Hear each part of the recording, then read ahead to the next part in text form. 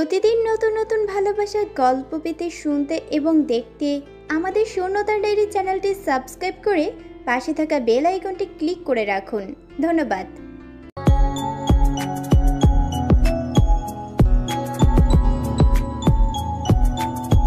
আচ্ছা চল তাহলে। চাচি আপনি যান, আমি আয়রাতকে নিচে নিয়ে আসছি। আচ্ছা। কলি এই বলে চলে যেতে নিলে আবারও থেমে যায়। আয়রাতের দিকে ঘুরে তাকিয়ে আয়রাতকে সম্পূর্ণ একবার দেখে নেয়। কি রে, এমন লাগছে কেন তোকে? ধুর, কি যে বলো না। কি কেমন লাগছে আমাকে বলো? সুন্দর লাগছে তো? জলদি নিচে আই। তা তো আসতেই হবে। কলি চলে যায়। আয়রাত আরও একটু আয়নাতে নিজেকে দেখে নেয়। তারপর শাড়ির আঁচলটা মাথায় তুলে নিতে ধরলে দিয়া বলে, কি রে, চুলগুলো তো কমসে কম আশ্রিয়ে নে। আহা, চুল এমনই থাকবে এলোমেলো?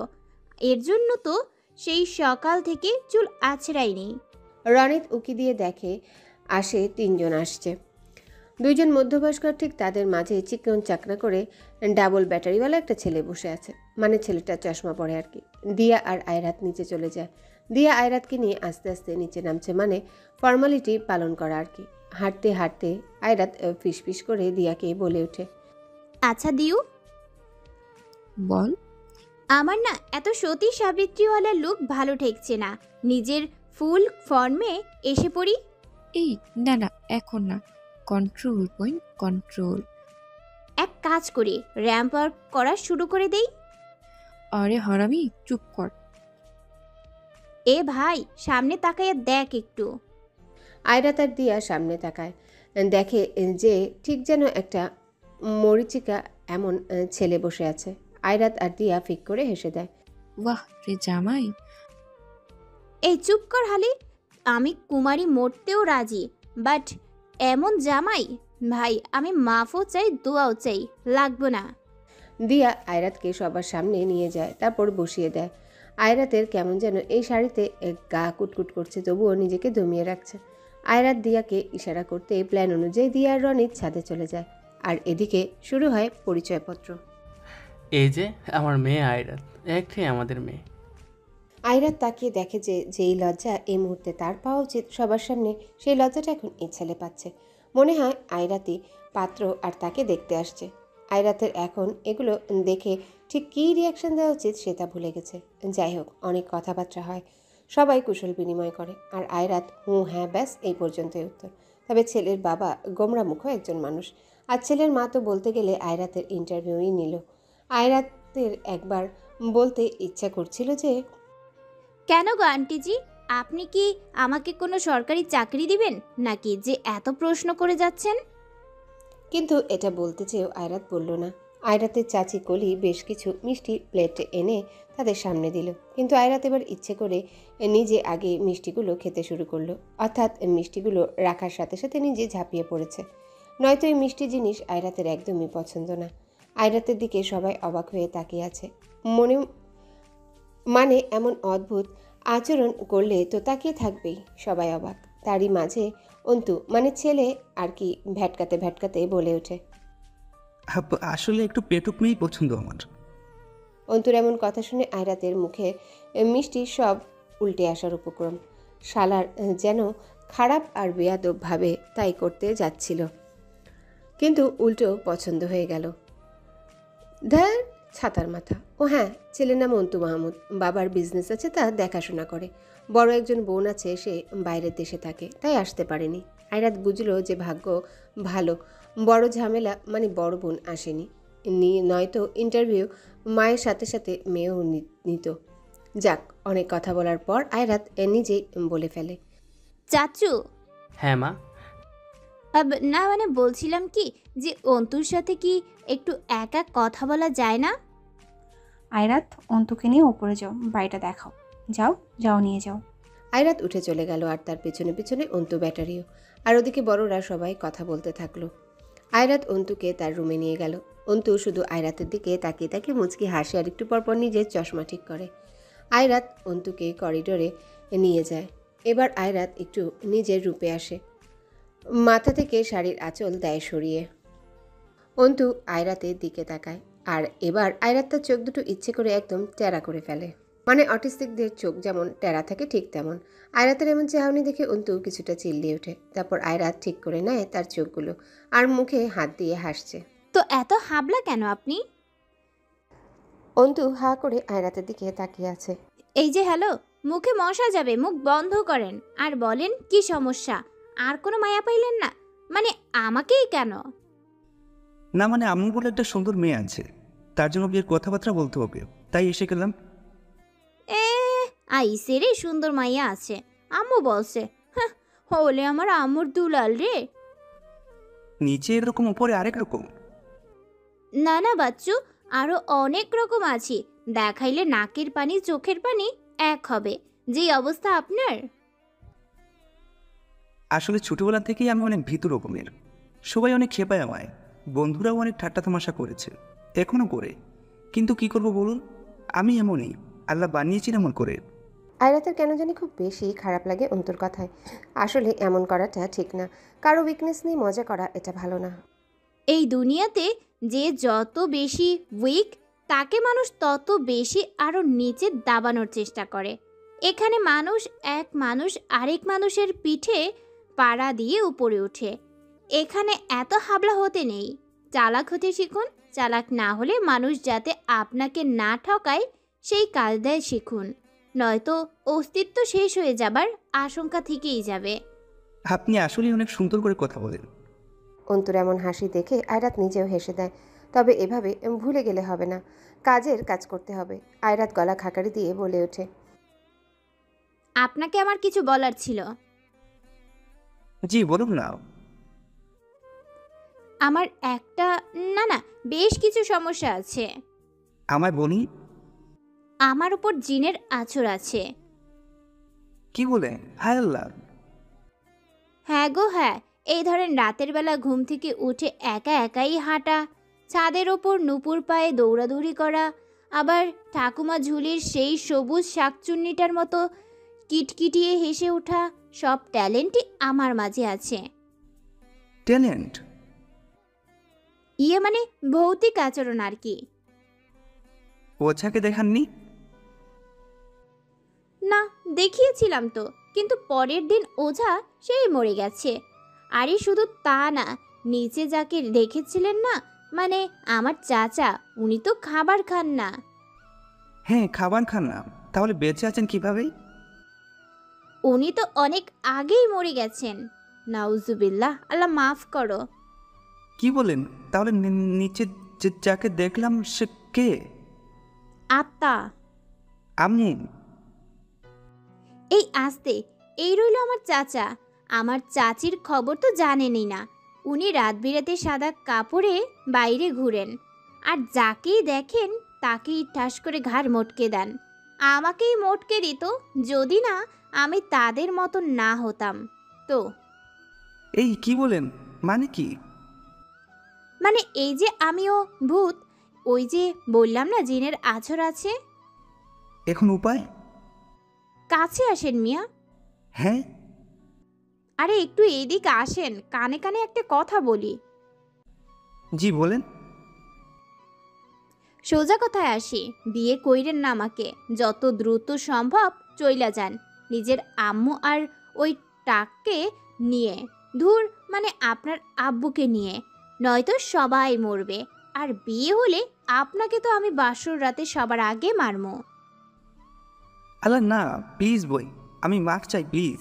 আমি চলে যাব, বিয়ে নুকুচু করেছে, আমি চলে যাব। আরেক কথা, এই বাড়িতে যে আসে তাদেরকে কিন্তু আমরা চিনে রাখি, পরে তাদেরকেই আগে খুন করি।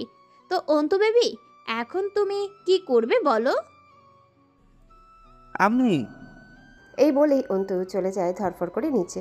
অন্তুকে এভাবে নিচে নামতে দেখে সবাই অবাক, কিন্তু তবুও অন্তু একটু স্বাভাবিক হয়ে তার মাকে বলে ওঠে, আম্মু, আম্মু এখান থেকে যেতে হবে আম্মু, থাকা যাবে না, জলদি চলুন। এগুলা বলেই অন্তু তার বাবা মাকে নিয়ে চলে যায় কোনো রকমে। কেউ কিছু বুঝতে পারছে না, কিন্তু অন্তুর হাল বেগতিক দেখে অন্তুর বাবা মা চলে যান। আর ওদিকে আয়রা তো দৌড়ে ছাদে চলে যায়। অন্তুর বাবা মা বিদায় নিয়ে বাড়ি থেকে বের হয়ে পড়ে। বাড়ির বাইরে এসে যেই না গাড়িতে উঠতে যাবে তখনই ছাদের উপর থেকে শুরু হয় মিশন পচা ডিম হামলা। বাপরে বাপ, ওপর থেকে ডিম সব তাদের গায়ে পড়ছে।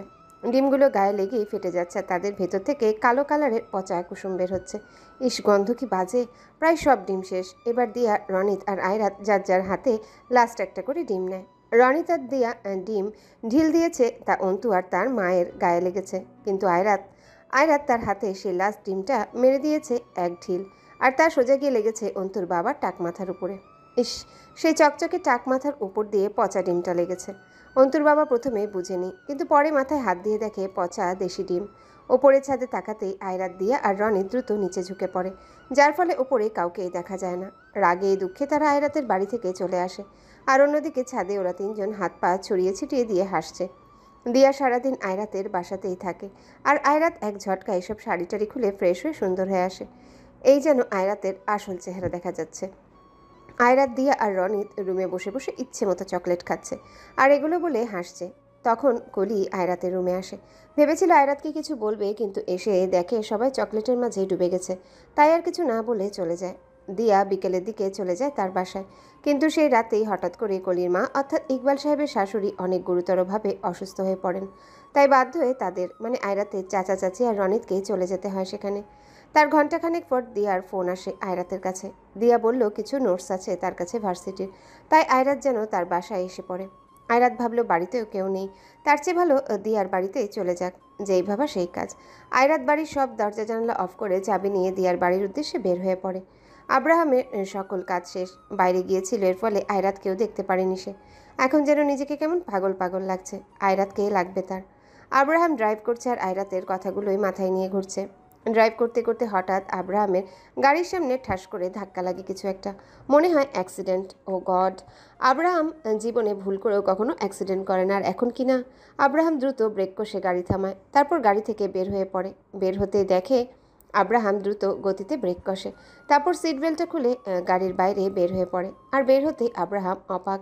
সে তার হাত দিয়ে কপালে স্লাইড করতে থাকে, কেননা আব্রাহাম বের হয়ে দেখে একটা মেয়ে নিচে পায়ে হাত দিয়ে বসে আছে। চুলগুলো সব মুখে আঁচড়ে পড়েছে, যার ফলে মুখ ঠিকভাবে দেখাও যাচ্ছে না। আব্রাহাম এখন এই ভাবছে যে শেষমেশ সে কিনা একটা মেয়ের অ্যাক্সিডেন্ট করলো। যাই হোক, আব্রাহাম মেয়েটার দিকে সামান্য ঝুঁকে হাত বাড়ায়। Hey, hello. Are you all right? আব্রাহামের ডাকে মেয়েটা ঝট করে মাথা তুলে উপরে তাকায়। আব্রাহাম দেখে সেটা আয়রাত। আক্কেল গুরুম অবস্থা, কি করবে কি বলবে ভেবে পায় না। আর আয়রাত তো ভেবেছিল সে এত রাতে এমন ষাঁড়ের মতো করে যে গাড়ি চালাচ্ছিল তাকে আচ্ছা মতো ধোলাই করবে এখন। কিন্তু তার হলো কই। উপরে তাকিয়ে দেখে আব্রাহাম। আয়রাতের সব রাগ যেন এবার পানি হয়ে গেল। উল্টো ভয় লাগছে, কেননা আব্রাহাম এবার রাগারাগি করবে, আর সেটা তার মুখ দেখে বোঝা যাচ্ছে। আয়রাত ঠোঁট দুটো উল্টিয়ে দিয়ে সেখানে রাস্তাতেই পড়ে আছে, আর আব্রাহাম এক ভ্রু উঁচু করে দুই হাত ভাঁজ করে সোজা হয়ে দাঁড়ায়। কতক্ষণ আয়রাতের দিকে তীক্ষ্ণ নজরে তাকিয়ে থাকে। আয়রাত একবার মাথা তুলে আব্রাহামের দিকে তাকায়। যখন দেখে যে আব্রাহাম রাগীভাবে তাকিয়ে আছে, তখন আবার মাথা নিচে নামিয়ে ফেলে। আব্রাহাম এবার এক পা ভাঁজ করে আয়রাতের সামনে বসে পড়ে। আয়রাত মাথাটা যেন আরও নিচে নামিয়ে ফেলে। এই মেয়ে, এত রাতে বাইরে কি করো? এই তো হলো আয়রাত। আগেই ভেবেছিল যে এখন এই প্রশ্নটাই আব্রাহাম করবে, ঠিক তাই হলো। আয়রাত কাচুমাচু করতে করতে বলে ওঠে, না মানে আমি না আসলে না মানে আসলে এগুলো ঘোড়ার ডিম বাদ দিয়ে আসল কথায় আসো। দিয়ার বাড়িতে যাচ্ছিলাম কেন? নোটস নিতে। আর বাড়িতে আমি একা একা একা আর কি করব। দিয়া ফোন দিয়ে বলল চলে আসতে, তাই যাচ্ছিলাম। কিন্তু রাস্তায় এক লেজকাটা বাদরের সাথে দেখা। হোয়াট? কিছু না। আগেই বলেছি না যে নোটস নিতে বাইরে যেতে হবে না। স্যারকে বললে সে নিজে এসে বাসায় দিয়ে যাবে। ধুর, আমি ব্যথা পেয়েছি পায়ে, হেল্প করুন। আমি এমনি কোনো মেয়েকে হেল্প করি না। কি? আমি এমনি কোন মেয়ে? হ্যাঁ, এখন যেভাবে এসেছো সেভাবেই বাসায় যাও। বাই। এই বলেই আব্রাহাম সুন্দর করে তার গাড়িতে উঠে চলে গেল। আয়রাতের সামনে দিয়েই গিয়েছে। আয়রাত শুধু ছলছল দৃষ্টিতে তাকিয়েছিল। আব্রাহাম এমনটা করতে পারলো তার সাথে। এবার সত্যি আয়রাতের বেশ কান্না পাচ্ছে। আব্রাহাম তো গাড়ি নিয়ে সাই করে চলেই গেল, কিন্তু এদিকে আয়রাতের নিজের কাছে নিজেকেই কেমন অসহায় লাগছে। ডান পাটা মচকে গেছে। আয়রাত সামনে তাকিয়ে দেখে রাস্তায় কতগুলো কুকুর দাঁড়িয়ে আছে। কুকুরগুলোকে দেখে আয়রাত আরও ভয় পেয়ে যায়। কোনো রকম করে উঠার চেষ্টা করে, কিন্তু আবার নিচে পড়ে যায়। এবার আয়রাত হু হু করে কেঁদেই দিল। পায়ে ভালো ব্যথা পেয়েছে। 2 মিনিটেই কেঁদে কেঁদে নাক মুখ সব লাল করে ফেলেছে। আয়রাত কোনো রকমে আবার উঠে দাঁড়ানোর চেষ্টা করে, কিন্তু তখন আবার হুড়মুড় করে পড়ে যেতে ধরলে নিজের কোমরে কারো শীতল হাতের স্পর্শ পায়। মুহূর্তে নিজেকে শূন্যে অনুভব করে। তাকিয়ে দেখে আব্রাহাম। আব্রাহামকে দেখে আয়রাত যেন তেলে বেগুনে জ্বলে ওঠে। আব্রাহামের কোল থেকে নামার জন্য ছটফট করেই যাচ্ছে। আব্রাহাম দাঁত কটমট করে তাকায়, কিন্তু এবার আয়রাত ভয় পায় না, বরং রেগে বলে ওঠে, হয়েছে, নামান আমাকে। প্রথমে ছেড়ে চলে গিয়ে এখন এসে আবার দরদ দেখাতে হবে না। নামান আমাকে। ছেড়ে যাওয়ার তো প্রশ্নই আসে না। আমি বাসায় যাব, ছাড়ুন। এই পা নিয়ে বাসায় যাবে? বাড়িতে দিয়ে আসবে কে? ওই কুকুরগুলো নাকি? ফাইজলামি করেন, আমি একাই যেতে পারবো। ছাড়ুন তো, সবসময় ভালো লাগে না। এখন যদি বেশি বাচালগিরি করেছো তো এই যে দিলাম, ফেলে দিলাম। আব্রাহামের হাতগুলো হালকা হয় এলেই আয়রাত আবারও আব্রাহামের শার্টের কলার খামচে ধরে। কেন, কি হয়েছে? নামবে নাকি? তো নামিয়ে দেই, নামো। আমার পায়ে ব্যথা, আপনি ব্যথা দিয়েছেন। 2 মিনিটেই নাক মুখ সব লাল বানিয়ে ফেলেছে টমেটোর মতো। আব্রাহাম আয়রাতকে কোলে তুলে নিয়ে গাড়িতে বসিয়ে দেয়, তারপর যেতে থাকে। আয়রাতের বাড়ি পার হয়ে গেলে আয়রাত দ্রুত আব্রাহামকে জিজ্ঞাসা করে, এই এই আমরা কোথায় যাচ্ছি? বাড়িতে। কিন্তু কার? তোমারই বলতে পারো। আপনার বাসায় যাচ্ছি? হুম। আরে না না, আমার বাসায় যেতে হবে। বাড়ি পুরো ফাঁকা। হ্যাঁ, সেখানে আজ ভূত প্রেতদের নাইট পার্টি হবে। আরে ধুর। তোমার চাচা চাচি কোথায়? চাচিমা অসুস্থ তো, তারা সবাই ওখানে গিয়েছেন। হয়তো কিছুদিন থাকবেন। ও, তাহলে তো হয়ে গেল। না না, হয়নি। আমি আমার বাসায় যাব। এই চুপ। আর হ্যাঁ, দিয়াকে ফোন করে বলে দাও যে তুমি যাচ্ছ না ওর বাসায়। আয়রাতের আর কি, দিয়াকে ফোন করে নাই করে দিল। আব্রাহাম তার বাড়ির সামনে গাড়ি থামায়। আয়রাত খেয়াল করলো যে এই সময় আব্রাহামের বাড়ির আশেপাশে বেশ গার্ড রয়েছে। সাধারণত এত গার্ড থাকে না, কিন্তু আজ অনেক বেশি। তাদের হাতে রয়েছে আবার বিশাল আকৃতির বড় বড় অস্ত্রশস্ত্র। আব্রাহাম গাড়ি থেকে নেমে আয়রাতের পাশে গিয়ে দরজা খুলে দিল, তারপর আবার কোলে তুলে নেয়। এক পা দিয়ে গাড়ির দরজা কোনো রকমে লাগিয়ে সোজা বাড়ির ভেতর চলে যায়। আয়রাতকে কোলে করে নিয়ে সোজা আব্রাহাম তার রুমে চলে যায়। আয়রাতকে বিছানাতে বসিয়ে দেয়। আব্রাহাম গিয়ে তার জ্যাকেটটা খুলে ফেলে। শার্টের হাতা ফোল্ড করতে করতে বলে ওঠে, পাটা ভালোই মুচকে গেছে। কি দরকার ছিল এত রাতে বাইরে বের হবার? বেশি বুঝো। আপনার দাদি কোথায়? রুমে মেডিসিন নিয়ে ঘুমাচ্ছে হয়তো। এই বলে আব্রাহাম তার ফোনটা বের করে কাকে যেন ফোন করে। কিছুক্ষণ কথা বলে ফোন কেটে দেয়, তারপর আয়রাতের পাশে বসে। ডক্টরকে ফোন করেছি, জলদি এসে যাবে। অযথা এত মেহনত করছেন, তার চেয়ে আমাকে বাসায় দিয়ে আসতেন। বাসায় গিয়ে মচকে যাওয়া পা নিয়ে কি তুমি এক্কা দোক্কা খেলতে নাকি? কিছুক্ষণ পর বাসায় এলো একজন মহিলা ডাক্তার। আলহামদুলিল্লাহ, ভালোই। আপনি? Doctor please check her out. ডান পাটা মচকিয়েছে। নীলিমা কোনো রকমে পাটা দেখে, কেননা পাতে হাত পর্যন্ত লাগাতে দিচ্ছে না আয়রাত, ব্যথা অনেক। তবুও ডক্টর দেখে একটা মলম আর একটা পেন স্প্রে দিয়ে চলে গেল। আয়রাতের আজ এখানেই থাকতে হবে। যদিও আয়রাত চাইছিল না, কিন্তু আব্রাহাম ছাড়বে না। হঠাৎ আব্রাহামের মাথায় একটা বুদ্ধি আসে। সে আয়রাতের পাশে বসে পড়ে। আচ্ছা বেবি গার্ল, হুম। একটা প্রশ্ন ছিল। জি বলুন না। আব্রাহাম আয়রাতের ডান পায়ে হাত রাখে আর আয়রাত তাড়াতাড়ি করে বলে ওঠে, এই না না, আপনি আমার পায়ে হাত দিচ্ছেন কেন? যখন সম্পূর্ণই তুমিটাই আমার, তখন এটা তো শুধু পা মাত্র। আচ্ছা, কি যেন প্রশ্ন আছে না, বলুন। হুম। আচ্ছা বলো তো, 2 আর 2 যোগ করলে কখন 5 হয়? আয়রাত আব্রাহামের প্রশ্নে মগ্ন ছিল, আর আব্রাহাম আলতো হাতে আয়রাতের পা ধরে আছে। আয়রাত তো নিজের মতো করে ভেবেই যাচ্ছে। আব্রাহাম একটু বাঁকা চোখে আয়রাতের দিকে তাকায়, দেখে আয়রাত কপাল কুঁচকে ভাবছে। এই সুযোগে আব্রাহাম আয়রাতের পায়ের যেখানে ব্যথা ঠিক সেখানে আর তার বিপরীত পাশে 2 হাত দিয়ে ধরে জোরে দেয় এক টুইস্ট করে। টাস করে শব্দ হয় আর আয়রাত চিৎকার করে ওঠে। ও মারে, এই আপনি কি করলেন? আল্লাহ! আব্রাহাম 2 হাত ভাঁজ করে আয়রাতের দিকে তাকিয়ে আছে। আয়রাত তার পায়ে হাত দিল আর দিতেই অবাক। সে এখন তার পা নড়াচড়া করতে পারছে। পায়ে হাত দিয়ে অবাক হয়ে আব্রাহামের দিকে তাকায়। কি ব্যথা আছে? এ মানে না, নেই। কিন্তু এটা কিভাবে হলো? আমাদের হাতে পায়ে কিছু সেনসিটিভ হাড়গোড় থাকে, সেগুলোতে প্রেশার পড়লে খুব সহজেই চোট পাওয়া যায়, আবার খুব সহজেই চোট থেকে আরামও পাওয়া যায়। শুধু তার অপোজিট সাইডে ধরে অ্যাঙ্গেল ঘুরিয়ে হালকাভাবে চাপ দিলেই হয়। এটা হালকা চাপ ছিল। অবশ্যই হালকা ছিল। ও, আমি না আপনার মতো এত বডি বিল্ডার না, ওকে? ও হ্যাঁ, ভুল করলে। কি ভুল করলে? ভুল করলেই একমাত্র 2 আর 2 যোগ করলে 5 হয়। ও আচ্ছা। আয়রাত সেখানেই বসেছিল। আব্রাহাম এবার আয়রাতের সামনে এক বাটি স্যুপ নিয়ে আসে। চামচে স্যুপ তুলে আয়রাতের সামনে ধরে। আয়রাত মুখ ঘুরিয়ে নেয়। খাও, এটা ভালো হবে তোমার জন্য। খাবো না। আয়রাত বেবি, ভালোই ভালোই বলছি, খেয়ে নাও। ইচ্ছে নেই, খাবো না। খাবে না? না খাবে না?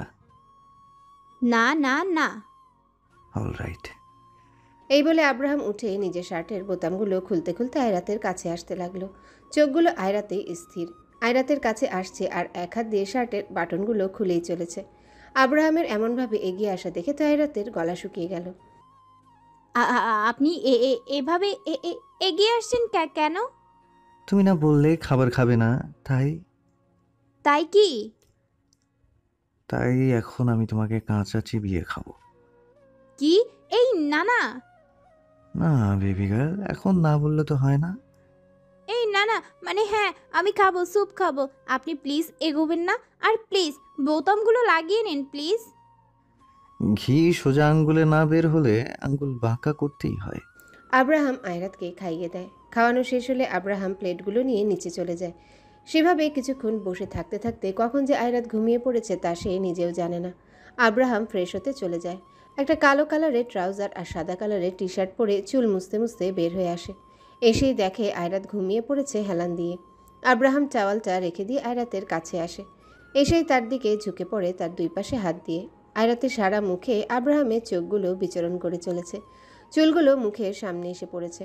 আব্রাহাম হাত দিয়ে সেগুলো তার কানের পেছনে গুজে দেয়। আয়রাতের কপালে চুমু এঁকে দেয়। তারপর আয়রাতকে শুইয়ে দেয়। চাদরটা বুক অবধি টেনে দেয়। তারপর আয়রাতের পাশে তার হাত ধরে বসে পড়ে আব্রাহাম। আয়রাতের দিকে তাকিয়ে তার হাতের উল্টো পাশে একের পর এক চুমু দিয়ে যাচ্ছে।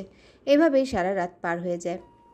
পরের দিন সকালে চোখ খুললে আয়রাত আব্রাহামকে নিজের বিছানার পাশেই দেখতে পারে। সে বুঝে যে সারা রাত আব্রাহামের এইভাবেই কেটে গেছে। আয়রাত উঠে পড়ে। সে তার হাতটা আব্রাহামের দুই হাতে ভাঁজে খুঁজে পায়। আয়রাত আব্রাহামের দিকে এক নয়নে তাকিয়েছিল। আব্রাহামের চুলগুলো তার কপালে এসে পড়েছে। সকালের একদম স্নিগ্ধ একটা মুখ, সাদা আর কিছুটা লাল আভায় ভরে উঠেছে মুখটা। একটা মানুষ এতটা সুন্দর হয় কিভাবে? ছেলের এত সুন্দর হতে নেই। আব্রাহামের এই ইনোসেন্ট মুখখানা দেখে কেউ মনে করবে যে এই ছেলেটাই এতটা ভয়ানক আর সাইকো। কে যেন ঠিকই বলেছে, মানুষের চেহারা দেখে বা বাহ্যিক রূপ দেখে ভেতরের কোনো কিছুই আন্দাজ করা যায় না। এভাবে থাকতে থাকতে হুট করে আয়রাত তার হাতটা তুলে আব্রাহামের চুলগুলো গুছিয়ে দিতে থাকে। আব্রাহামের আরেকটু কাছে যায়। আব্রাহামের দিকে তাকিয়ে থাকে। এভাবে তাকিয়েছিল আয়রাত, আর তৎক্ষণাৎ আব্রাহাম ফট করে তার চোখ মেলে তাকায়। আয়রাত চমকে ওঠে আর দ্রুত আব্রাহামের থেকে কিছুটা দূরে সরে আসে। এটা কি ছিল? কিছুই না। বুঝি। আমি নিচে যাচ্ছি, উঠে ফ্রেশ হও। আব্রাহাম এই বলেই চলে গেল আর আয়রাত তার মুখে পানির ছিটা দেয়। আয়রাত নিচে হলরুমে যায়। আব্রাহামের দাদির সাথে দেখা হয়, অনেক কথা বলে। তারপর একটা সময় পর আব্রাহাম আয়রাতকে তার বাসায় দিয়ে আসে। আয়রাতের পা এখন অনেকটাই ভালো, আসলে পুরোপুরি ভালো। আয়রাত বসেছিল তখন হঠাৎ ইকবালের ফোন আসে। হ্যালো চাচু। কি রে মা, তুই কি কিছু করেছিস নাকি? মানে ওই যে অন্ততের সাথে? ইকবালের কথা শুনে আয়রাত তার দাঁত দিয়ে জিভ কাটে, হকচকিয়ে যায়। কি যে বলো না চাচু, আমি আবার কি করতে যাব? কিছুই না, কিছুই করিনি আমি। কেন, কি হয়েছে? না মানে ওরা বলল জীবন প্রিয়, তাই তোকে বিয়ে করবে না। কি রে, কিছু বল। হ্যাঁ হ্যাঁ, আরে চাচু বাদ দাও তো। অমন একটা গেছে, আরো অনেক আসবে। বাদ দাও এইসব। চাচি কোথায়? রনিত কোথায়? হ্যাঁ আছে। আর শোন, আমরা আগামীকাল এসে পড়বো। আচ্ছা। আয়রাত তার চাচুর সাথে আরও বেশ সময় কথা বলে ফোন কেটে দেয়। বিকেলের দিকে আয়রাতের কাছে আবার আব্রাহামের ফোন। হ্যালো। বেবি গার্ল, বলুন, শুনছি। শোনো, জলদি তোমার ইউনিভার্সিটির পাশের এই ক্যাফেটাতে এসে পড়ো। কিন্তু কেন বলুন তো?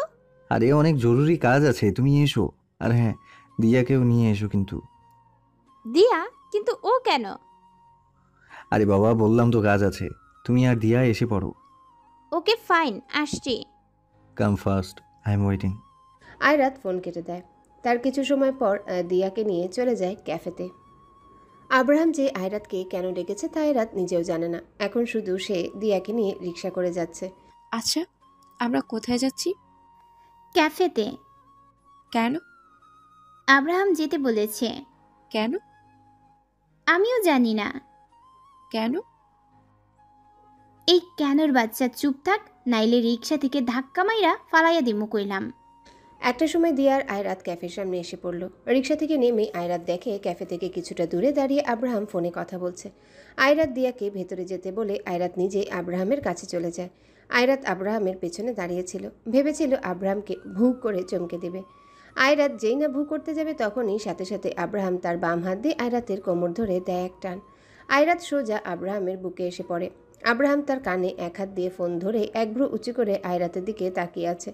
আয়রাত যেন বোকা বনে গেল। তার ভাবনা চিন্তাতে এক বালতি পানি ফেলে দিয়েছে আব্রাহাম। কি জানেমান, কি ভেবেছো চমকে দিবে? না, তুমি যখন দিয়াকে নিয়ে রিক্সা থেকে নামছিলে তখনই আমি তোমাকে দেখেছি। এইটা কোনো কথা? আব্রাহাম আয়রাতের কোমর টেনে ধরে তার কপালের সাথে নিজের কপাল ঠেকিয়ে দেয়। অতি চালাকের গলায় দড়ি বেবি গার্ল। হয়েছে, ছাড়ুন। আর ওদিকে দিয়া ক্যাফের ভেতরে গিয়ে একটা টেবিলে বসে। ক্যাফেতে তেমন কোনো মানুষজন নেই, নিরিবিলি বলা যায়। আর দিয়া যে টেবিলটাতে বসেছে সেটা মোটামুটি বড়সড় একটা টেবিল। দিয়া টেবিলে বসে বসে ফোন ঘাঁটছিল। তখনই একজন লম্বা চওড়া ছেলে দিয়ার সামনে দাঁড়ায়। দিয়া মাথা তুলে সামনে তাকায়। ছেলেটা আর কেউ না, অয়ন। দিয়া তার দিকে কপাল কুঁচকে তাকিয়েছিল। অয়ন নিজের চোখ থেকে সানগ্লাসটা খুলে দিয়ার দিকে তাকায়। কিছু বলবেন কি? জি, এটা আমাদের বুক করা টেবিল, সো বাইরের কেউ এলাও না, আপনি উঠুন। প্রথমত, এটা একটা পাবলিক ক্যাফে, কোনো 5 স্টার হোটেল না যে বুক করবেন আপনি। আর এখানে এমন শত শত টেবিল আছে, অন্য জায়গায় গিয়ে বসুন। ও হ্যালো, এটা আমাদের টেবিল, আমরা অন্য কোথাও গিয়ে কেন বসবো? আপনি উঠুন। ও তাই না, আপনাদের টেবিল। তা কোথাও কি আপনার নাম লেখা আছে নাকি? বাংলা কথা বোঝেন না আপনি? আপনাকে এখান থেকে উঠতে বলছি। উঠবো না। এই দেখুন, ভালো ভালো বলছি, উঠে পড়ুন, নয়তো কি নয়তো কি? হ্যাঁ, নয়তো কি? ভালো হবে না বলে দিচ্ছি। দিয়ার বেশ রাগ উঠে গেল। সে এক ঝটকায় উঠে দাঁড়িয়ে পড়ে। এই উঠবো না আমি, যা কি করবি কর। আপনি তো আচ্ছা ফাউল, তুই তো করিতে নেমে এসেছেন। মারামারিতেও নেমে আসতে পারি, দেখবি। আর ফাউল হব তোর বউ। বিয়েই করিনি আমি। এই বান্দর মুখেকে কোনো মেয়ে বিয়ে করবে? আর হ্যাঁ, নিচে তো ক্যাটরিনা কাইফ, তাই না? না না, ওকে আমার ভালো লাগে না, জ্যাকলিনকে ভালো লাগে। আপনি সরেন এখান থেকে। এই মিয়া, কথা কানে যায় না? আমি যাব না এখান থেকে। কি কি করবেন করে যা। অয়নেরও তো রাগ কম না। সে টেবিলের উপর পানি ফেলে দিল। দিয়ার মুখ হা হয়ে গেল। অয়ন যে এমন কিছু করবে সে ভাবেনি। দিয়া আর অয়নের মাঝে আবারও লেগে যায় কুকুর বিড়ালের যুদ্ধ। একেবারে যা ইচ্ছা তা একটা অবস্থা। ক্যাফেতে যারা যারা বসেছিল তারা মনে হয় বিনা পয়সায় ফ্রিতে মুভি দেখছে। ঝগড়া খুব বাজেভাবে লেগে গেছে, এখন শুধু চুল টানাটানির অপেক্ষা। এরই মধ্যে আয়রাত আর আব্রাহাম ক্যাফের ভেতরে আসে। ভেতরে এসে আয়রাতের মুখ যেন হাঁ হয়ে গেল। আর আব্রাহামের মাথার উপর দিয়ে সব যাচ্ছে। আব্রাহাম শুধু ড্যাব ড্যাব করে তাকিয়ে আছে। সামনে যুদ্ধ লেগেই আছে। আয়রাত অবাক হয়ে কপাল কুঁচকে আছে। আয়রাত দ্রুত আব্রাহামের দিকে তাকায়। দেখে যে আব্রাহাম কি আর ঝগড়া থামাবে, সে উল্টো মুখে হাত দিয়ে হাসছে। আয়রাত তা দেখে নিজেই রেগে গেল। আব্রাহাম, আপনি কিছু বলছেন না ওদের? এভাবে ঝগড়া করছে কেন? একটু আগেই না দিয়া ক্যাফেতে আসলো, এসেই ঝগড়া। হাসা বন্ধ করুন আর ওদের থামান। আরে দারুণ লাগছে ঝগড়া দেখতে, চুপচাপ দেখো তো। আপনি কি? হ্যাঁ, তোমার জামাই। দূর চাই। অবস্থা বেগতিক। অয়ন টেবিলের উপর পানি ফেলে দিয়েছে আর দিয়ার সাথে পায়ে পা দিয়ে ঝগড়া চালিয়েই যাচ্ছে। দিয়াও কম না। হঠাৎ একটা ওয়েটার দিয়ার পাশ দিয়ে যাচ্ছিল। ওয়েটারের হাতে ট্রে ছিল আর তাতে কোল্ড কফি। দিয়ার অয়নের ওপর এত রাগ উঠেছে যে সে আর না পেরে ওয়েটারকে থামিয়ে তার হাতে থাকা ট্রে থেকে এক বড় কফির মগ নিয়ে সোজা অয়নের মাথার উপর ঢেলে দেয়। পরিস্থিতি এবার পুরোটাই খারাপ। অয়নের চুল মুখ একদম সব কফি কফি হয়ে গেছে, মাথার উপর দিয়ে কফি চুইয়ে চুইয়ে পড়ছে। দিয়া অয়নের এমন অবস্থা দেখে ফিক করে হেসে দেয়, আর অয়ন তো রাগেই কাঁপছে। হায় রে দিয়ার বাচ্চা, এটা কি করলি? Oh shit. অয়ন দিয়ার দিকে তেড়ে যেতে ধরবে, তখনই আয়রাত আর আব্রাহাম দৌড়ে ওদের কাছে চলে যায়। আয়রাত দিয়াকে পেছন থেকে জড়িয়ে ধরে টানছে আর থামতে বলছে। আব্রাহাম অয়নকে আটকাচ্ছে, কিন্তু কেউ থামার নাম নেই। এভাবে আর থাকতে না পেরে আব্রাহাম চিল্লিয়ে ওঠে, guys please stop, stop it ইয়ার। রাতের আধারে নীরবতার ঝিঝি পোকা যেমন ডাকে, একদম চুপচাপ। এখন অবস্থাটাও সেম।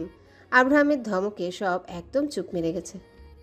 ছোট বাচ্চা তোরা, এভাবে ঝগড়া কেন করছিস? এভাবে পায়ে পা লাগিয়ে ঝগড়া করার কোনো মানে হয়? আর অয়ন তুই, কি হয়েছে কি? অন্য টেবিলে গিয়ে বসলে কি হতো? আর দিয়া, কি আর বলি তোমাকে, আয়রাতেরই তো বেস্টি লাগো। এই আপনি কি ইনডাইরেক্টলি আমাকে ঝগড়াটে বলছেন? এই যে চোরের মনে মনেই জানা আছে। কি? আরে ঝগড়া থামাতে এসেছি, করতে নয়। অয়ন তোকে বলেছিলাম না দিয়ার কথা, এই দিয়া। কি এই? হ্যাঁ। অয়ন ভাইয়া, আপনি প্লিজ ফ্রেশ হয়ে আসুন। অয়ন দিয়ার দিকে একটা রাগী লুক নিয়ে এসে পড়ে।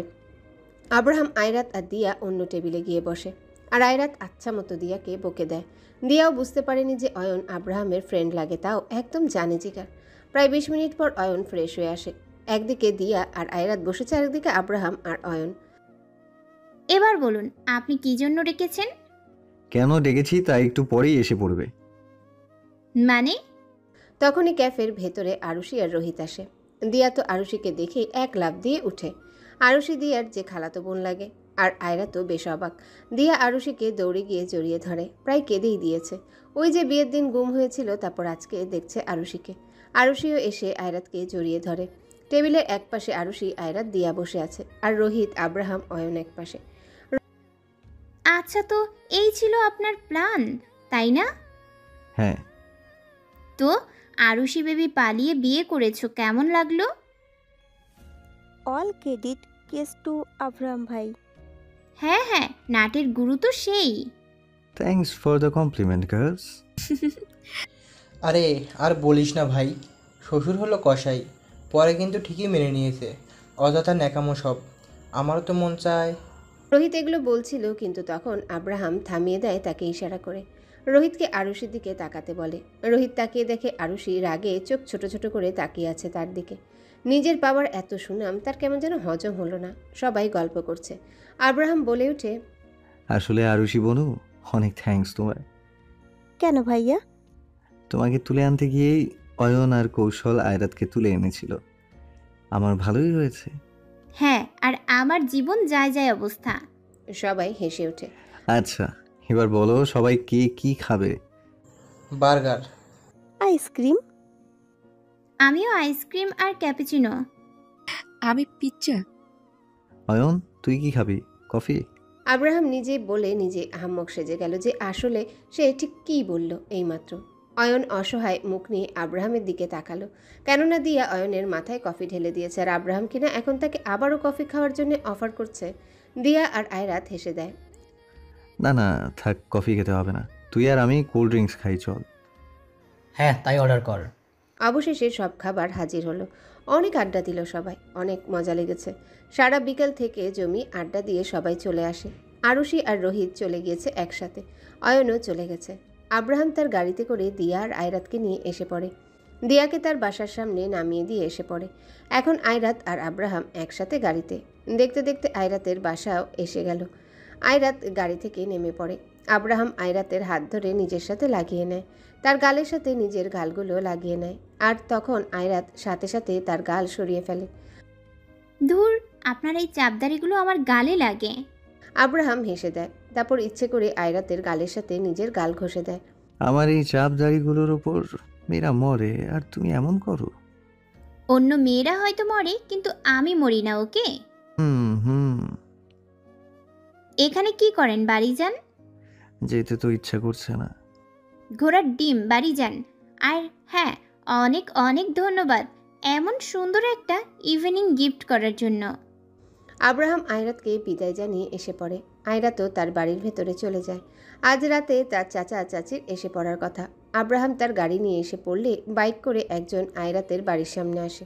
মাথায় হেলমেট পরা, তার তীব্র চোখগুলো আয়রাতের দিকে তাকায়। চোখগুলো কেমন লাল হয়ে গেছে, যেন খুব রেগে আছে। আয়রাত বাড়ির ভেতরে গিয়ে দরজা লাগিয়ে দেয়, আর তখন সেই বাইকে থাকা লোকটিও সেখান থেকে কেটে পড়ে। আয়রাতের চাচা চাচি বাড়ি এসে পড়েছেন, তবে আয়রাতের চাচি কিছুটা মনমরা, হয়তো তার মা অসুস্থ তার জন্যে, আর কিছুটা রাগ করেও আছে আয়রাতের উপর। ওই অন্তুর জন্যে। কাল ঠিক বুঝতে পেরেছে যে তারা এমনি এমনি না বলে দেয়নি। আয়রাতের উপর সেই দিন তার সকাল থেকেই সন্দেহ ছিল। এমনি নিশ্চিত উল্টাপাল্টা কিছু করেছে, যার ফলে এমন হয়েছে।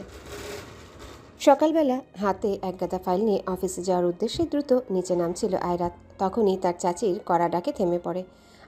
আয়রাত দ্বারা হ্যাঁ বলো। অন্তর্বাবু ফোন করেছিল, ওরা না বলে দিয়েছে। কেন বলতো? ও ওই চাইন্দা বেড়া? আয়রাত সাথে সাথে দাঁত দিয়ে জিভ কাটে। মানে অন্তুর বাবা? হ্যাঁ। আমি কি করে জানবো যে কেন না করেছে?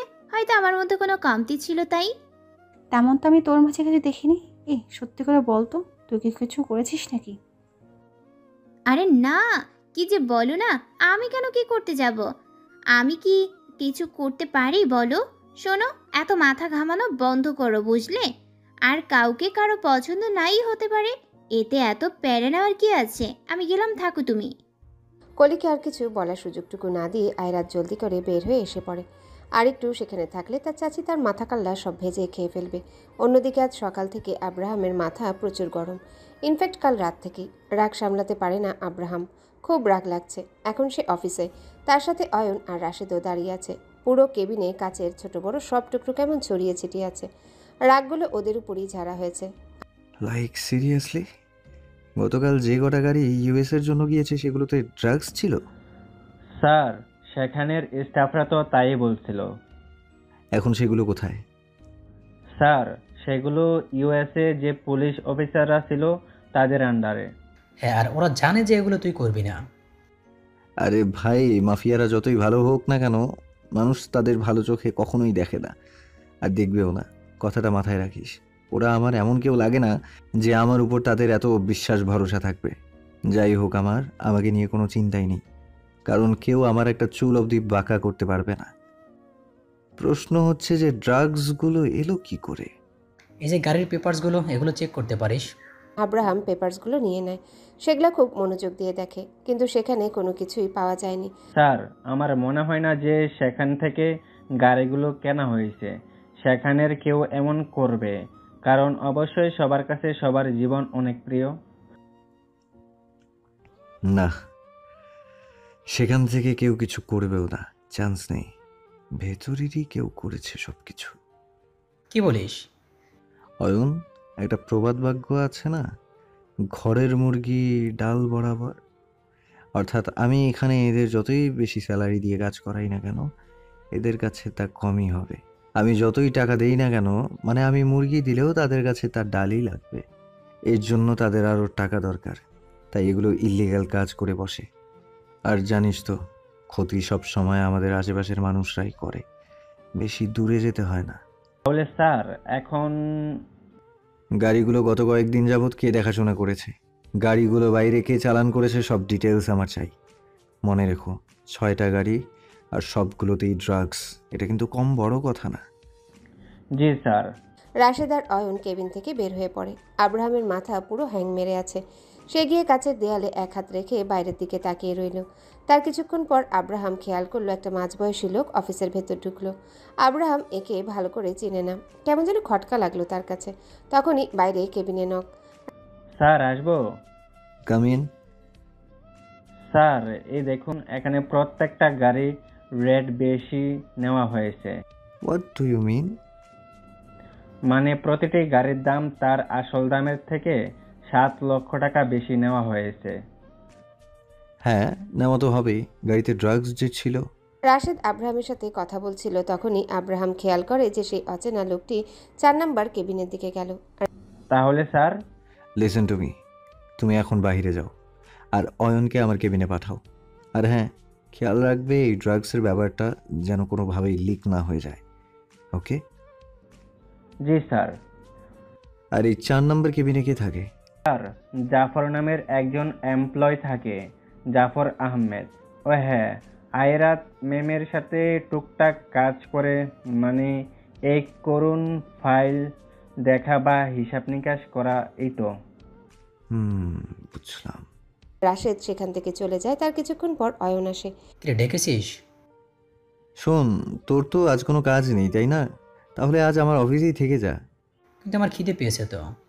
খালাম্মা তোকে কি খেয়ে পেটে রেখেছিল রে? শালা পেটুক। আসলে তোর জন্য কাল দিয়েই ঠিক ছিল, একদম পারফেক্ট। ওই বজ্জাত মেয়ের নাম নিবি না একদম। শোন, আমি কেবিনের বাইরে যাচ্ছি, কিন্তু তুই এখানে থাক, বুঝেছিস? মানে সবাই যাতে ভাবে যে আমি এখানেই আছি, ওকে? তার মানে আমি আব্রাহাম আহমেদ চৌধুরী পার্ট 2। কিছুক্ষণের জন্য তাই ধরে নে। কিন্তু তুই যাচ্ছিস কোথায়? ধরে নে কাহিনীর মূল সূত্র খুঁজে পেয়েছি। এই বলে আব্রাহাম বের হয়ে পড়ে। সোজা 4 নম্বর কেবিনের ভিতর চলে যায়। গিয়ে দেখে জাফর বসে আছে চেয়ারে। জাফর দেখে আব্রাহামকে, কিন্তু চেয়ার থেকে উঠে দাঁড়াচ্ছে না। আব্রাহাম কিছুটা অবাকই হয়, মানে অফিসের বসকে দেখে সে দাঁড়াচ্ছে না। আব্রাহাম ভারী ভারী কিছু কদম ফেলে জাফরের দিকে এগিয়ে যায়। এবার আব্রাহাম ভালো করে খেয়াল করে যে জাফর আসলে ড্রাগ নিয়েছে, আর ফলে যে তার হিতাহিত জ্ঞান শূন্য হয়ে গেছে। উঠে দাঁড়ানোর শক্তিটুকু নেই তার মাঝে। তার সামনে কে আছে কে নেই তার খেয়াল নেই। কেমন এক মাতলামো মাতলামো ভাব। চোখগুলো লাল হয়ে গেছে, চোখের পলকগুলো আধো আধো করে ফেলছে। আব্রাহামের কাছে এখন যেন সব পানির মতো পরিষ্কার। তাকে আর কিছু বলতেও হলো না, কারণ প্রমাণ তার নিজের চোখের সামনে। গাড়িতে ড্রাগসগুলো কে ভরেছে বা কে চালান করেছে তা সুস্পষ্ট হয়ে গেল। এখন প্রশ্ন একটাই, যে যাই কিছু করেছে তাই জাফর একাই করেছে নাকি অন্য কারো হাত আছে এর পেছনে। আব্রাহাম টেবিলের দিকে এগিয়ে যায়। টেবিলের উপর এক গ্লাস পানি ছিল, তা নিয়ে আব্রাহাম সোজা জাফরের মুখের উপর মেরে দেয়। জাফর কিছুটা ধরফরিয়ে ওঠে, চোখগুলো খুব শক্তভাবে পিটপিট করছে। হাত দিয়ে মুখটা কোনো রকমে মুছে সামনে থাকায় এখনও ঠিকভাবে দেখতে পারছে না সে, সব কেমন ঘোলা ঘোলা দেখাচ্ছে। তবে যতটুকু অবয়ব দেখতে পেরেছে তাতে এটা সে বুঝে গেছে যে সামনে থাকা ব্যক্তিটি আব্রাহাম। জাফর ঢুলঢুলু পায়ে উঠে দাঁড়ায়। আব্রাহাম স্যার, আপনি? আব্রাহামের রাগ এবার সপ্তম আকাশে। সে জাফরের শার্টের কলার খামচে ধরে নিজের সামনে নিয়ে আসে। রাগে হাত পা সব শক্ত হয়ে এসেছে আব্রাহামের, দাঁতগুলো কটমট করছে। ওদিকে তীব্র গরমের মাঝে এত ঝুট ঝামেলা পেরিয়ে অফিসে এসেছে আয়রাত। এসেই হাঁপাচ্ছে। পিয়নকে বলে একদম ঠান্ডা একটা কোকাকোলা আনতে বলে। তখনই রোদেলা আসে। কি এই অবস্থা কেন? রাস্তায় প্রচুর জ্যাম ছিল, তার উপর গরমে আমি আলু সিদ্ধ রে ভাই। দেখা যাচ্ছে নাকের ডগায় ঘাম জমেছে, তার মানে জামাই অনেক আদর করবে। ধুত্তুরি, এগুলা হুদাই কথা, তুমি বিশ্বাস করো? আরে না, মজা করলাম। তখনই আয়রাতের কোকাকোলা এলো। এই খাবা? না, খাও। আমি যাই স্যারের কেবিনে। আচ্ছা। ওহ, দাঁড়াও দাঁড়াও। হ্যাঁ। ওই যে ওই কোথায়? কে? আরে ব্যাটের নামটা কি যেন? মির্জাফর। জাফর? আরে নাম খেয়াল থাকে না, তাই মির্জাফর বলি, এতে মনে থাকে। হ্যাঁ বুঝলাম, এখন কি হয়েছে? আরে ওনার কাছ থেকে ফাইল নেবার আমার আছে। ফাইলগুলো দিয়েছিলাম ওনাকে চেক করার জন্য, আজ নেওয়ার কথা, তাই নিতে হবে। হ্যাঁ, কেবিনেই আছে, একটু আগেই দেখেছি কেবিনে যেতে। ও আচ্ছা, তাহলে আমি আগে ওনার কাছ থেকে ফাইলগুলো আনি। আচ্ছা। আয়রাত জাফরের কেবিনের দিকে যেতে ধরল। গিয়েই দেখে কেবিনের দরজা খোলা। তৎক্ষণাৎ ভেতর থেকে ভাঙচুরের শব্দ আসে। যেই না আয়রাত ভেতরে পা রাখতে যাবে, তখনই একটা রক্তমাখা কাচের টুকরা তার পায়ের সামনে আসে। এটা দেখেই তো আয়রাত বেশ ভড়কে যায়। সে একদম ভেতরে চলে যায়, আর যেতেই যা দেখে তাতে আয়রাতের হাতগুলো আপনা আপনি তার মুখে চলে যায়। আব্রাহাম এক হাতে জাফরের শার্টের গলা খামচে ধরে আছে, আরেক হাতে রয়েছে কাচের একটা টুকরো। সেটা দিয়ে আব্রাহাম জাফরের মুখ বরাবর দেয় একটা আঁচড় কেটে। তাতে গালের মাংস সম্পূর্ণ কেটে অর্ধেক কাচের সাথে এসে পড়ে, আর অর্ধেক মুখের পাশেই ঝুলে থাকে। গলগল করে রক্ত পড়ছে। আব্রাহাম হাতে থাকা কাচটা ঢিল মারে, তারপর তার জ্যাকেটের ভেতর থেকে একটা পকেট নাইফ বের করে। কোনো কথা না বলেই আব্রাহাম সেই পকেট নাইফটা দিয়ে সোজা জাফরের গলার শ্বাসনালী বরাবর এক ঘা বসিয়ে দেয়। রক্তে জাফরের শার্ট ভিজে গেছে। মুহূর্তেই ফ্লোরে পড়ে গেল জাফর। গলা কাটা মুরগির মতো কেমন ছটফট করছে। এতক্ষণে গিয়ে আব্রাহামের রাগ যেন কিছুটা কমেছে। হাত থেকে নাইফটা জাফরের পাশে ফেলেই দেয়। আয়রাত এগুলো দেখে ভয়ে 2 কদম পেছনে সরে যায়। নিজের পেছনে কারো পায়ের আওয়াজ কানে আসতে আব্রাহাম ঘুরে তাকায়, দেখে আয়রাত মুখে হাত দিয়ে চোখগুলো বড় বড় করে তাকিয়ে আছে। তখন জাফরের কেবিনে রাশেদ সহ আরও 3-4 জন গার্ড প্রবেশ করে। তারা এসে তাদের কাজে লেগে পড়ে বলতে হয় না, কারণ আব্রাহামের সম্পর্কে তাদের ধারণা আছে। রাশেদ আর গার্ডগুলো তাদের কাজ করতে থাকলে আব্রাহাম দ্রুত পা ফেলে আয়রাতের হাত ধরে এক টান দিয়ে নিজের সাথে নিয়ে যেতে থাকে। যেখানে আব্রাহাম হাঁটছে সেখানে আয়রাতকে কিছুটা দৌড়িয়ে যেতে হচ্ছে। অয়ন নিজের ফোন ঘাঁটছিল আব্রাহামের কেবিনে বসে বসে। আব্রাহামের এভাবে ঠাস করে কেবিনে ঢোকাতে অয়ন সামনে তাকায়। সিচুয়েশন বুঝতে পেরে অয়ন কেবিন থেকে বের হয়ে যায়। আয়রাতের এখন ভয়ে অন্তর আত্মা সব কাঁপাকাঁপি করছে। রাগে আব্রাহামের হাতের রগগুলো কেমন ভেসে উঠেছে। আর যে শক্তভাবে আয়রাতের হাত ধরে রেখেছে তাতে হাত আলগা হয়ে খুলে যাবার উপক্রম। আব্রাহাম একটা চেয়ার এনে পা দিয়ে লাথি দিয়ে সামনে রাখে, তারপর আয়রাতের হাত ধরে টেনে ধপ করে তাতে বসিয়ে দেয়। আয়রাত মাথা একদম নিচু করে বসে আছে। আব্রাহামও তার সামনে একটা চেয়ারে বসে, এক হাত হাঁটুতে রেখে আরেক হাত কপালে ঠেকিয়ে রেখে দিয়েছে। কেউ কিছু বলছে না, সব চুপ। এই চুপ থাকার মাঝে হঠাৎ আব্রাহাম ধমকে সুরে বলে ওঠে, এই মেয়ে, সমস্যা কি তোমার? হ্যাঁ, আয়রাত চমকে ওঠে। না বলো, আমাকে প্রবলেম কি তোমার? যেখানে নয় সেখানে এসে পড়ো। আমি না মানে আমি যখনই এগুলো করি তখনই কি তোমার আসতে হয়? এরপরে আসতে পারবো না? আর জাফরের কেবিনে কি করো তুমি? তোমাকে না বলেছি সবার আগে আমার কেবিনে যাবা? ওই হারামির কেবিনে কি? কিছু ফাইল ছিল। অন্য স্টাফকে বলে তা আনা যেত না? সবটা সময় যখনই আমি এমন কোনো কাজ করব, গিয়ে দেখবো সেখানেই তুমি হাজির। এবার আয়রাতের রাগ হতে থাকে। তাহলে আমাকে বলে দিন যে কখন কখন আপনি এসব খুন খারাপি করবেন, তাহলে তখন আমি আপনার কেন আপনার এই অফিসের ধারে কাছেও থাকবো না।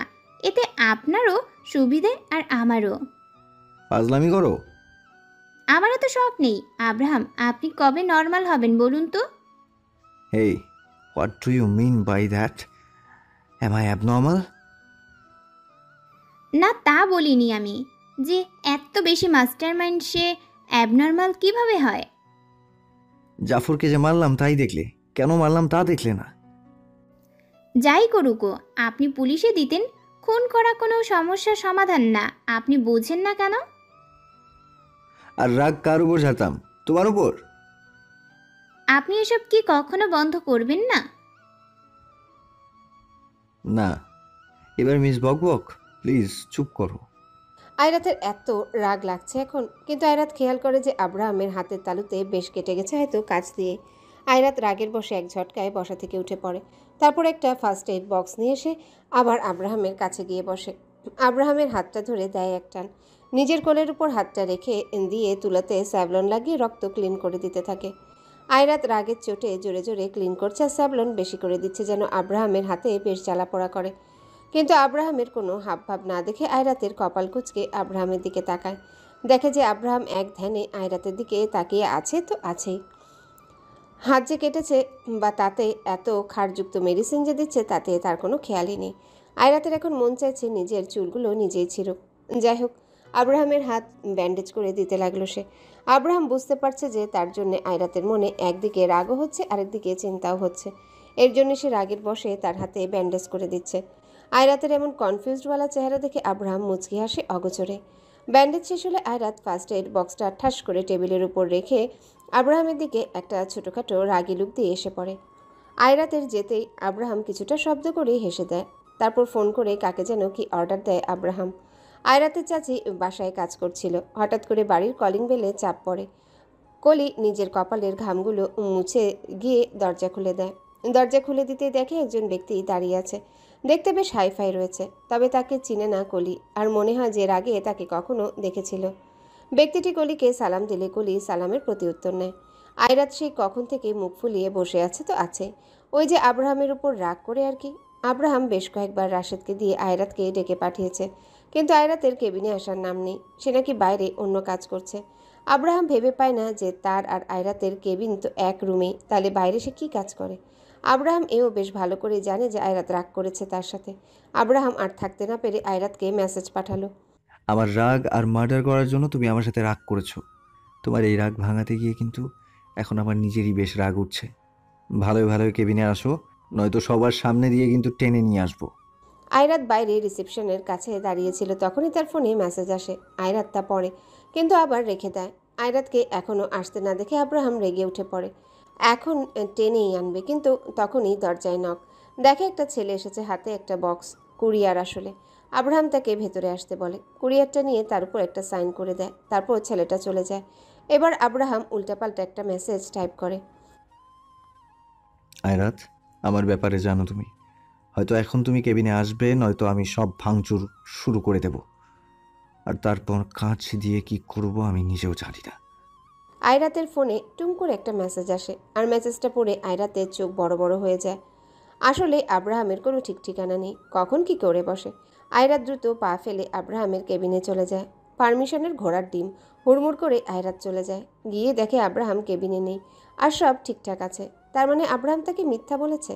আয়রাত রাগে চোখগুলো ছোট ছোট করে এসে পড়তে নেয়, তবে আয়রাত পেছন ঘুরতে আব্রাহাম হুট করে তার সামনে এসে পড়ে। আয়রাত আবার চলে আসতে নিলে আব্রাহাম আয়রাতের হাত ধরে টান দিয়ে নিজের সাথে মিশিয়ে নেয়।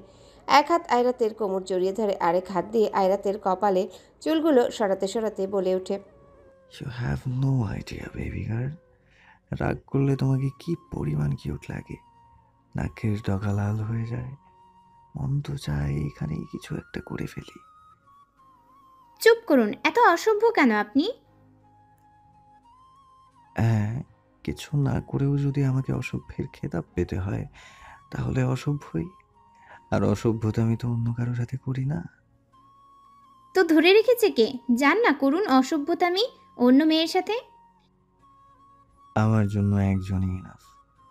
আয়রাতকে পেছন থেকে জড়িয়ে ধরে তার মাথার সাথে নিজের গাল ঠেকিয়ে, হয়েছে, ছাড়ুন, কি জন্য রেখেছেন বলুন। আব্রাহাম আয়রাতকে ছেড়ে দিয়ে একটা বড়সড় বক্স এনে আয়রাতের সামনে রাখে। আয়রাত কিছু না বুঝে আব্রাহামের দিকে তাকায়। আব্রাহাম তাকে এটা নেবার জন্য ইশারা দেয়। আয়রাত বক্সটা নিয়ে টেবিলের উপর রাখে, তারপর সেটা খুলে। বক্সের ভেতর এতগুলো লাল টকটকে বড় লাল গোলাপ, তা থেকে তীব্র সুগন্ধি ছড়াচ্ছে। আয়রাত ভেবেছিল হাসবে না, এভাবে রাগ করে থাকবে, কিন্তু এখন না চাইতেও আয়রাতের মুখে হাসি ফুটে ওঠে।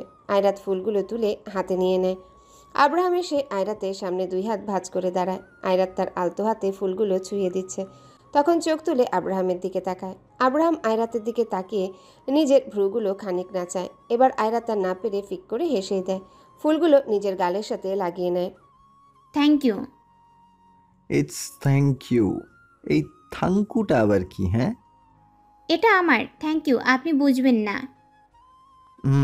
বক্সের ভেতরে দেখো, আর আছে তো। কি?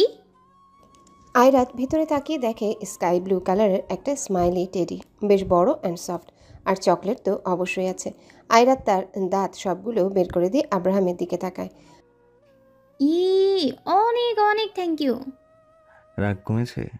কিসের রাগ? কাকে বলে? এটা কি খায় না মাথায় দেয়? ওরে বাবা, তাই নাকি? হ্যাঁ। ওহ গড, বেবি গার্ল। কি হলো? শিট, আমি তো ভুলেই গেছি। আরে কি ভুলেছেন? হয়েছে কি? এত এত ইম্পর্ট্যান্ট কথাটা আমি কি করে ভুললাম? আরে কোনো ইম্পর্টেন্ট কথা? আল্লাহ, এখন কি হবে? অনেক অনেক অনেক বেশি, সবার থেকে বেশি ইম্পর্ট্যান্ট একটা কথা। আচ্ছা বুঝলাম, কিন্তু তা কি বলবেন তো? আব্রাহাম আয়রাতের হাত ধরে নিজের কাছে টেনে আনে। আয়রাত মাথা তুলে আব্রাহামের দিকে তাকিয়ে আছে, আর আব্রাহামও তার দিকে। অনেক বেশি ইম্পর্ট্যান্ট কথা। আহা, বলবেন তো নাকি? I love you. কি? হ্যাঁ, আমি তোমাকে ভালোবাসি। এটা ইম্পর্টেন্ট কথা? অবশ্যই, সব থেকে বেশি। এছাড়া আমার কাছে আর কিছুই গুরুত্বপূর্ণ না। আপনি আসলেই পাগল। সমস্যা নেই, আমি সাইকো আর তুমি সাইকিয়াট্রিস্ট। আয়রাত হেসে দেয়। অন্যদিকে আয়রাতের চাচি কলি বুঝতে পারছে না যে আগন্তুক ব্যক্তিটিকে। জি, আপনি কে আর কাকে চাই? আমি কে তা পরেও জানতে পারবেন। আপনি আয়রাতের চাচি, রাইট? জি, কিন্তু আপনি জানেন কি করে? রাহান আহমেদ আমার নাম। আপনি কি রায়হান গ্রুপের যে মালিক সেই? জি। ও আচ্ছা আচ্ছা, বাইরে দাঁড়িয়ে কেন, ভেতরে আসুন। রায়হান চলে যায় ভেতরে। কলির সাথে বেশ কুশল বিনিময় হয়। তো বলুন, এখানে কি মনে করি? আমি কথা ঘুরাই পেঁচাই না, তো সোজা মেইন টপিকে আসি। আপনার ঘরের মেয়েকে নিজের ঘরে নিয়ে যেতে চাই। জি মানে আসলে আমি এখানে আইরাতের সাথে আমার বিয়ের সম্পর্ক নিয়ে এসেছি। বিয়ে করতে চাই আমি ওকে। কিন্তু বিয়ের প্রস্তাব নিয়ে অবশ্যই বাড়িতে বড়রা আসে, আপনার সাথে কেউ নেই? বাড়িতে আমার মা আছে, বাবা নেই। আর মা কিছুটা অসুস্থ, তাই আসতে পারেনি। আসলে দেখুন, আমার হাজবেন্ড আছে, উনি বর্তমানে বাসায় নেই। বিয়ে তো মুখের কথা না, উনি আসুক, আমি ওনার সাথে কথা বলে দেখব। কিছুটা সময় দরকার। চিন্তা করবেন না, আইরাত আমার বাড়িতে কোনো কিছুর অভাবে থাকবে না। রাজরানী বানিয়ে রাখবো ওকে আমি। আসলে কি, মেয়েটাকে আমি কখনো নিজের ভাবিনি, সবসময় কথা শোনাই, এটা আমি নিজেও বুঝি। ভালো না হয়, কিন্তু ওর জন্য কখনো খারাপ আমি চাইবো না। আমি শিওর না, তবে কিছুটা আশ্বাস দিতে পারি আপনাকে। পরিবার ভালো হলে আমি রাজি আছি। এখন আয়রাতের চাচার সাথে কথা বলতে হবে, তাহলেই হবে। বিয়ে তো হবেই, অবশ্যই হবে। হুম। আজ তাহলে আসি। এর পরের বার আসলে আইরাতকে নিজের সাথে করে নিয়ে তারপরই যাব। কলি আর কিছু বলে না, রায়হান চলে যায়। ব্যাস, এরপর থেকে কলির মাথায় যেন একটা জিনিসই বারবার ঘুরপাক খাচ্ছে। আয়রাত কেবিনে একাই বসে বসে ফাইল সব রিচেক করছে। তখনই ভেতরে আব্রাহাম ফোনে কথা বলতে বলতে আসে। আয়রাতের দিকে এক নজর তাকিয়ে ফোন রেখে দেয়। আব্রাহাম ফাইলগুলো আয়রাতের হাত থেকে নিয়ে রেখে দেয়। বেবি গার্ল, হুম। চলো। কোথায়? বাড়িতে। কিন্তু আমার কাজ তো শেষ হয়নি। আরে রাখো তো, চলো চলো চলো। তারপর তাকে নিয়ে বের হয়ে পড়ে। গাড়িতে উঠে সোজা আব্রাহামের নিজের বাসায়। এখানে এলাম কেন আমরা? দাদি তোমাকে নিয়ে আসতে বলেছিল। দাদি, আপনি আমাকে বললেন না কেন আগে? এখানেই তো আনা ছিল, বলো আর কি করতাম, তাই সোজা এখানেই নিয়ে এসে পড়লাম। হুম। আব্রাহাম আয়রাতকে নিয়ে বাড়ির ভেতর চলে যায়। ভেতরে যেতেই আব্রাহামের দাদি আয়রাতের দিকে আসে। এসেছিস তোরা? আয় আয়, সেই কখন থেকে বসে আছি তোদের জন্য। তোর জন্য না, আমার আয়রাতের জন্য। ইলা আয়রাতের হাত ধরে সোফাতে বসিয়ে দেয়। আব্রাহাম বসতে যাবে, তখনই তার ফোনে ফোন আসে। আব্রাহাম কথা বলতে বলতে কিছুটা দূরে সরে আসে। এদিকে ইলা আর আয়রাত দুইজন দুজনকে পেয়ে যেন আর কিছুরই খেয়াল নেই, অনেক গল্প করছে। আয়রাত এবার খেয়াল করে যে আশেপাশে কিছু ছোট ছোট টেবিল রয়েছে, আর তার উপর আব্রাহামের তার দাদির অনেকগুলো ছবি। কিছুতে আব্রাহাম একা, আবার কিছুতে তার দাদি আর সে একসাথে। হঠাৎ করে আয়রাত বলে ওঠে, আচ্ছা দাদি। হ্যাঁ বল। আচ্ছা, আব্রাহাম এত রাগী কেন বলো তো? মানে এত রাগর? ও সবার সাথে রাগ দেখাতে পারে, রাগ করে থাকতেও পারে, একমাত্র তুই আর আমি ছাড়া। ওকে আগে থেকেই এমন ছিল না, হয়ে গেছে। আসলে ওর বাবা ওকে রেখে আর ওর মাকে রেখে আরেকটা বিয়ে করে। নানা সমস্যা হয়, এটা ওর জীবনকে যেন এলোমেলো করে দিয়েছিল। ওর সৎ মায়ের একটা ছেলে হয়, রায়হান। তখন থেকে যেন আরো বেশি এলোমেলো হয়ে গেছে। দাঁড়াও, কি রায়হান? হ্যাঁ, আব্রাহামের সৎ ভাই ও। রায়হান আহমেদ রায়হান গ্রুপের ওনার, তাই না? হ্যাঁ। কি বলো এসব? রায়হান আব্রাহামের সৎ ভাই হয়? হ্যাঁ, কেন? না এমনি, মানে আব্রাহাম কখনো আমায় বলেনি তো, তাই আর কি। আরে নাও তো। এই গার্লস, কি করছো? কিছু না, এই তো বসে আছি। এই তোর বস, আমি বলছিলাম। আচ্ছা। আব্রাহাম বসেছিল, কিন্তু সামনে তাকিয়ে দেখে আয়রাত আবার রাগে নাকমুখ ফুলিয়ে বসে আছে।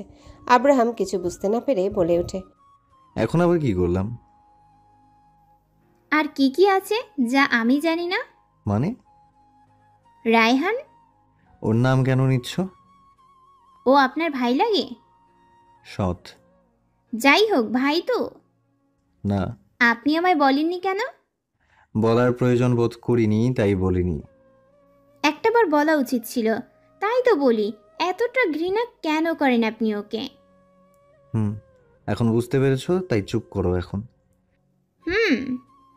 আব্রাহামের দাদি আসে হাতে ক্ষীর নিয়ে, আয়রাত আর আব্রাহামের সামনে রাখে। খেতে খেতে ইলা বলে ওঠে, সব ঠিকই আছে, এখন শুধু জলদি তোরা বিয়ে করে এখানে এসে পড়। আয়রাত ক্ষীর মুখে দিয়ে একবার ইলার দিকে আরেকবার আব্রাহামের দিকে তাকায়। তখন আব্রাহাম ফাজলামি করে বলে ওঠে, হ্যাঁ, সেই কবে থেকেই তো বলছি দাদিকে যে আমি রেডি আছি, চলো বিয়ে করে ফেলি। দাদি বিয়ে করবে? চুপ কর শয়তান ছেলে, নির্লজ্জ কোথাকার। আয়রাত আর আব্রাহাম তার দাদি সেই দিন অনেক আড্ডা দেয়। সন্ধ্যার দিকে আব্রাহাম আর আয়রাত বাড়ি থেকে বের হয়ে পড়ে। আব্রাহাম আয়রাতকে তার বাড়ির সামনে ড্রপ করে দিয়ে এসে পড়ে। আয়রাত তো তাই রে নাই করে বাড়িতে ঢুকছিল। এসেই দেখে আয়রাতের চাচি চা বানাচ্ছে। চা বানাতে বানাতে কলি বলে ওঠে, এসেছিল। হ্যাঁ, এই চাটা তোর চাচুকে দে, ধর। দাও। আয়রাত গিয়ে তার চাচুকে চা দিয়ে আসে। তার চাচু একগাল হেসে আয়রাতের দিকে তাকায়। আয়রাতও হেসে সেখান থেকে এসে পড়ে। কলির সাথে সাথে ইকবালও আয়রাতের যাওয়ার দিকে তাকিয়ে থাকে। ইকবাল কলির দিকে তাকালে কলি তাকে চুপ করে থাকতে বলে। পরের দিন সকালে আয়রাতের ঘুম ভাঙে আব্রাহামের ফোনের শব্দে।